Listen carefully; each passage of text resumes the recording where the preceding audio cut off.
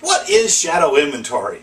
Short sale agent, default advocate, distressed property expert, and short sale specialist Mike Rigley here, bringing you the latest short sale information. Thanks for joining us. What is shadow inventory? You hear that on the news all the time about the shadow inventory of foreclosed or distressed homes that loom out there, threatening to derail the housing market. But what exactly is shadow inventory, and why should you be concerned? Now, shadow inventory is defined as those properties that are in some stage of foreclosure or even possibly bank-owned that are not currently on the market for sale, and, as importantly, those loans that are seriously delinquent but not in foreclosure. Now, keep in mind this does not take into account those who are upside down in their mortgage who may choose to walk away or short sell rather than wait for the market to come back. Generally, those people are current.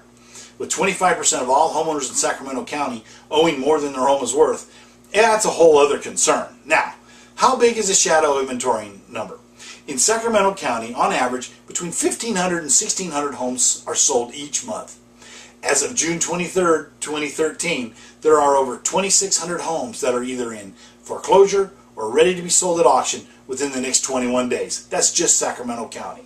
Now, that's a 2-month supply of homes, right?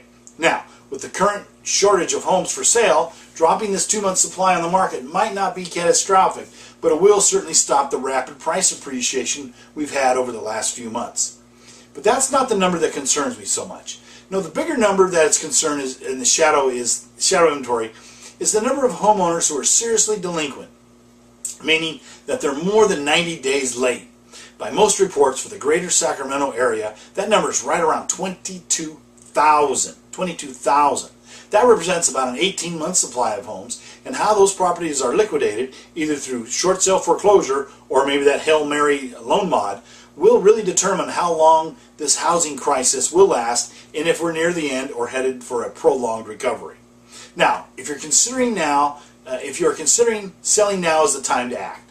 If you may get slightly more if you wait, but there's also that inventory starts to come back on the market, you could get less.